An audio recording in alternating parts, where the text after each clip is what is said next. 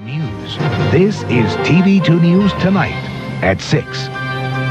Good evening. I'm Donna Jordan. And I'm Jack Hicks. That made worldwide headlines. When Neil Armstrong put the first footprint on the moon, the world seemed to hold its breath. As June Beutle tells us today, they're celebrating in a moon-shaped museum. 3 years after Neil Armstrong walked on the moon, this museum was built in his hometown of Wapakoneta. It tells the story of the farm boy who dreamed of traveling to space and is home for a golf-sized rock Armstrong helped to bring back. The moon rock is the museum's most popular exhibit, and it's priceless. You know, I've heard $800 million, I've heard, various figures, but, how can you place a value on something like that, really? The museum is at the center of Wapakoneta's 4-day Moonfest celebration.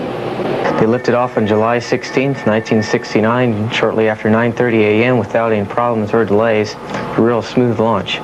Demonstrations and souvenir purchases are keeping visitors busy, and people are coming from all over. We're from Norwalk, Ohio, and my son wants to be an astronaut. It's something he's aspired for a long time, and so this is kind of like our educational vacation. I think it'd be neat to go up in space. So, seeing all of this, how does that make you feel? Neat.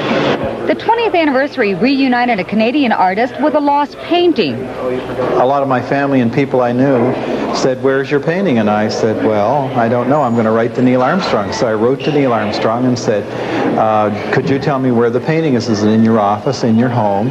Jackson discovered his painting has been hanging in the museum for the past 17 years. When the museum opened 17 years ago, 160,000 people came through here, but the numbers have dropped off and averaged about 60,000 over the past few years. The museum is hoping, however, that the renewed interest generated by the 20th anniversary will give their numbers a boost.